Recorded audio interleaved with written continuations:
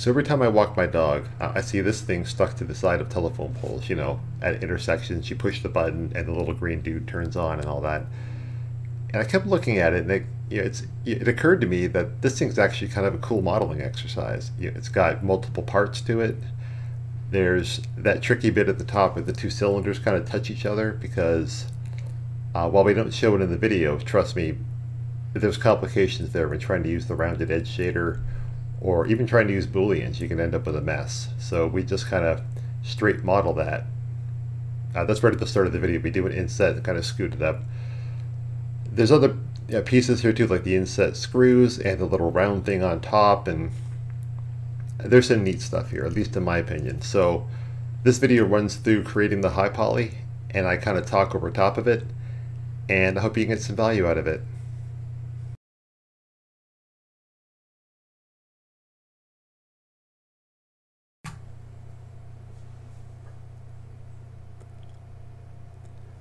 So here we go. We're kicking off the street crossing button thing.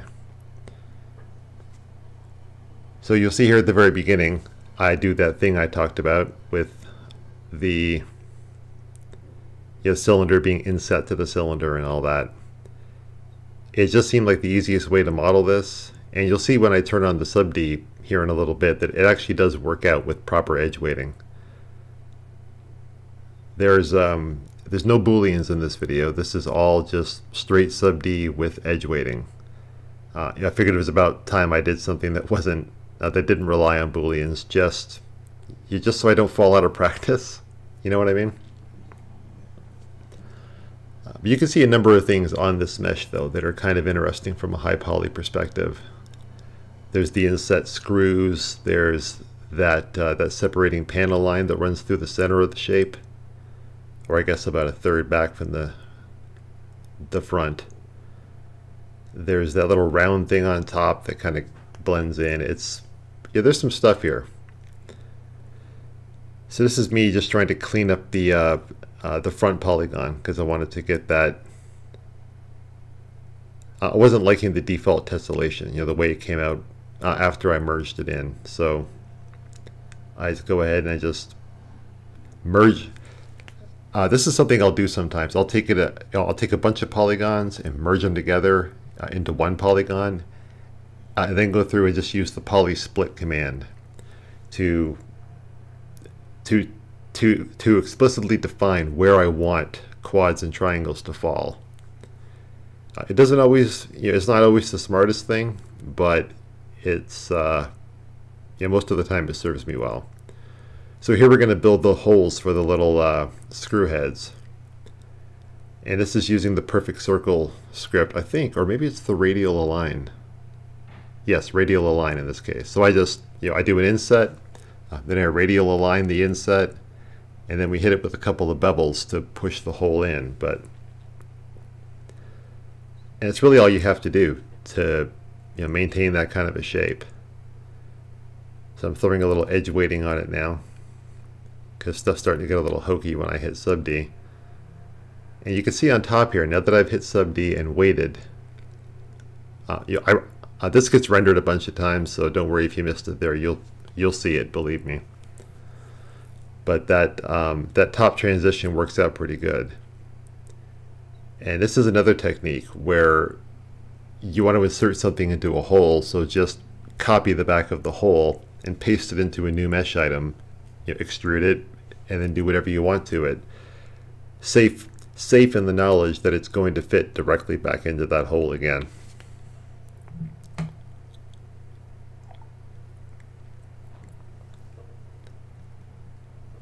So this is obviously the silver push button.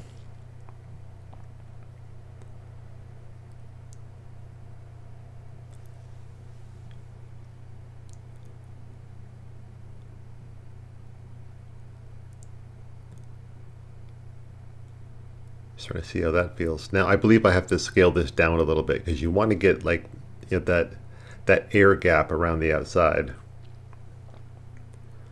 But just applying rounded edge shaders, looking at it.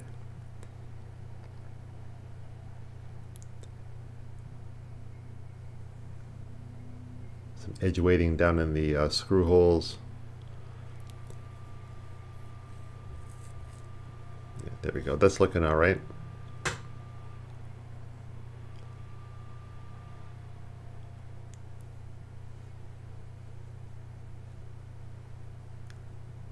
Yeah, I wasn't liking the softness of that edge when I was rendering out the rounded edge shader. It's a little much.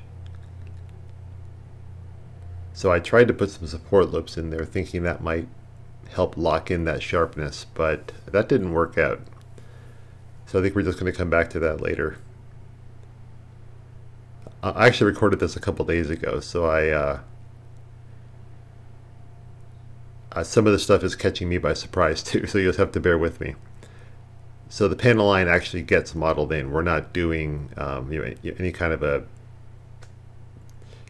like, you can do panel lines in multiple ways. We could do some sort of like a floater that's like, well, yeah, quite literally a floater ring that sits around there that looks like a panel line that would bake out correctly. But in this case, it just gets modeled in. So from here, it looks like this is starting on that piece on top that kind of blends into the back of the shape.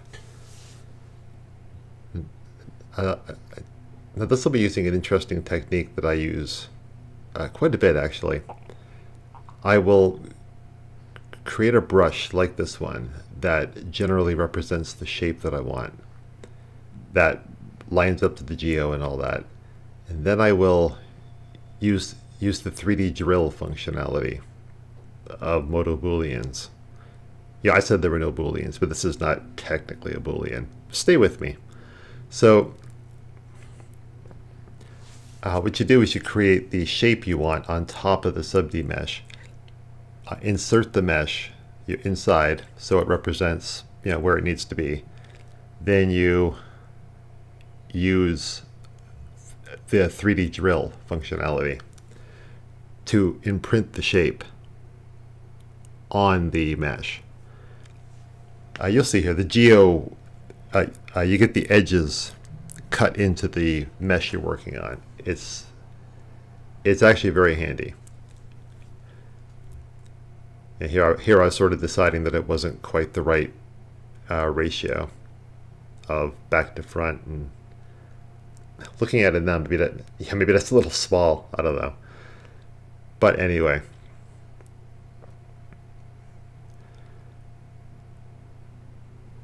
And with the rounded edge shader, we could just leave this here, but it doesn't really work because I want to cut a hole in the top too, where that steel pole is being inserted with the screw thread. So this has to be a cohesive mesh. So we do the solid drill, and then we clean up a little bit. But you can see that shape has been directly cut into the mesh. And so I'm trying to clean up in such a way that doesn't disturb the topology of the cylinder. I want that to all be smoothed out still and even. So I'm adding edge loops, which will allow me to connect those verts contiguously, in a nice clean manner. And that does leave a triangle there, but that doesn't really affect anything. Okay, now I believe, extrude this up, flatten it out,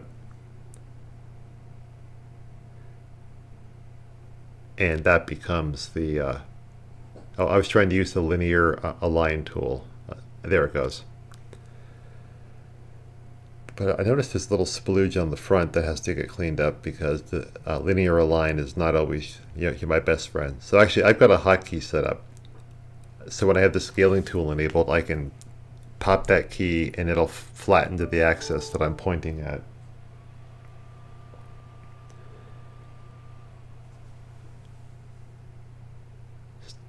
So a quick test to see how the transition looks. Seems basically okay. Now I think I want to, I had a weird thing here I was trying to iron out. There's some sort of a weighting issue here, and I believe it's because the vertices had weighting. that I had to clear that I wasn't, that wasn't registering in my head for some reason. I don't think it's gone yet, but we'll see.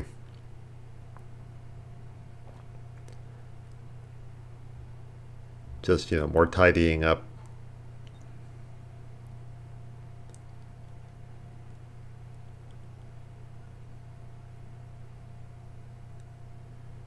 Right, okay, so now we're going to add a bevel to the outside edge just to give it a little bit of flavor. And its back really doesn't, I think I decided at this point, yeah, there it goes, that we don't need the back anymore because we're never going to look back there, so who cares? Okay. Yeah, I must have fixed that vertex weight earlier. But the video sped up a little bit, so I guess we blew right past it. So now we're going to use the same technique that we used on the screw heads. I'm going to merge the top poly together.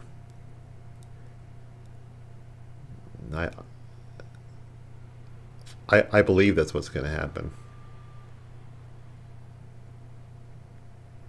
Okay, there we go. Yeah, I was having trouble getting... Right, I'm trying to put the edge loops in that I can use ultimately to do the inset and radial thing, and then do the... Yeah, okay.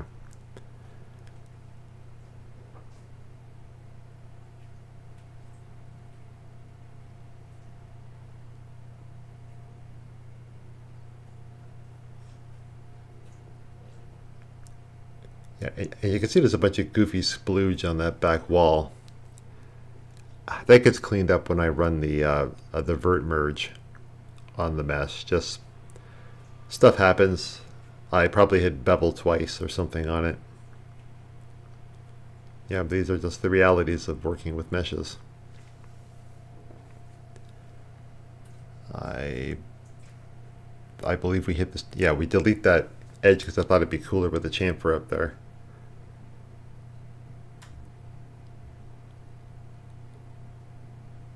All right, now I think it's time to wait before I get ahead of myself.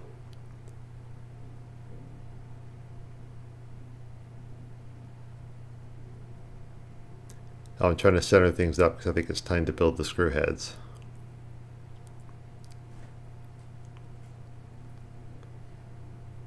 Oh, okay. We're going to use symmetry. Oh no, sorry, we're building the indent on the very back. You see it right by the pole? Yeah, they each have this kind of an indented piece, and that's what's going to get done here. So I just chop off a piece of geo, make it straight, cap it with a polygon. Insert enough edge loops, although I didn't do it correctly there. We have to fix that in a second. But yeah, insert enough edge loops that things will still flow. And that's all there is to that. Add a little edge weighting to those back polygons, and things should work out just fine. Now the amusing thing is that even though symmetry worked correctly for me here, and it so rarely does, it ends up biting me because I leave it on and I don't realize it's on, and some silly things happen that I'm not sure what's going on, like at the time when I'm using it. But then later on I realized, oh right, okay, symmetry was on. What you're seeing here is my cheesy way of doing screw threads. This is in no way a screw thread. But when it bakes out or when it renders, you see here the scaling tool is acting bizarrely. I can't get it to go to the center of the selection. That's because symmetry is still on, and for some reason I am just mentally not registering that. But I fix it, I think, by doing like an L. Yeah, I thought closing the window would fix it. So anyway, I think I fixed it by anchoring to that center vert down below and scaling with that. But this fake thread thing is basically just you do a bunch of loops, grab every second one, scale them in. It's not actually a screw thread, but no one's going to look that closely on a prop like this. So as far as I'm concerned, that's good enough. That looks like a screw thread from a distance. Great. That's that's pragmatism and getting stuff done. So here, so the screws are basically round. Well, they are round, but they have like a six-sided inset in them or something. You see here, I still have symmetry on it. I still have this weird other shape appearing, and I'm just rolling with it because it's actually kind of funny.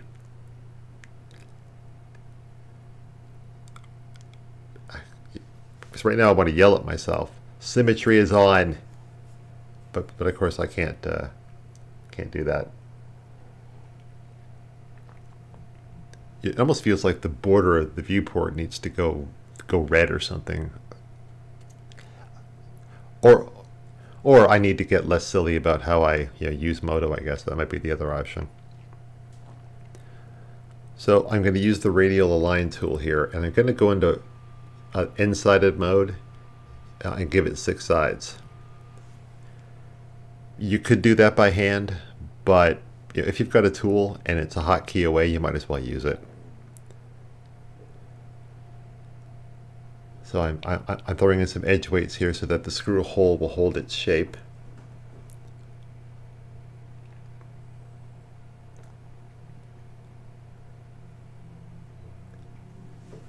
Now we'll position the hole.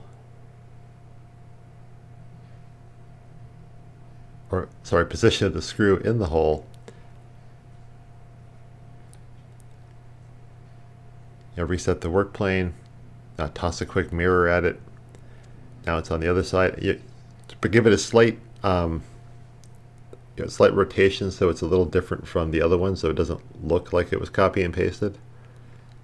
Just a little. Yeah, and I see now this is not quite correct, so I think I just go ahead and just change the triangulation on that.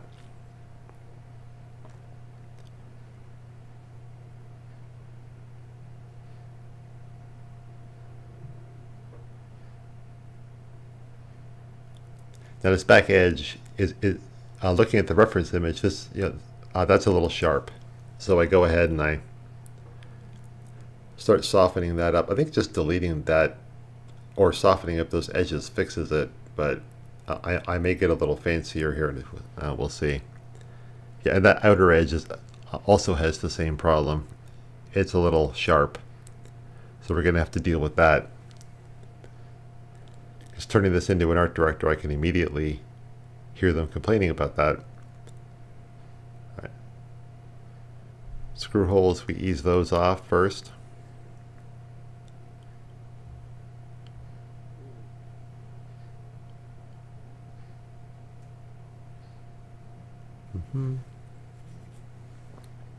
I'm constantly rendering the mesh.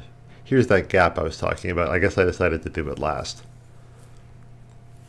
just to give it, it gives the ambient occlusion, a place to play when you bake that out, and it just looks a little more realistic. Stuff is not exactly snug to other things, so if you can add a little gap, you might as well go ahead.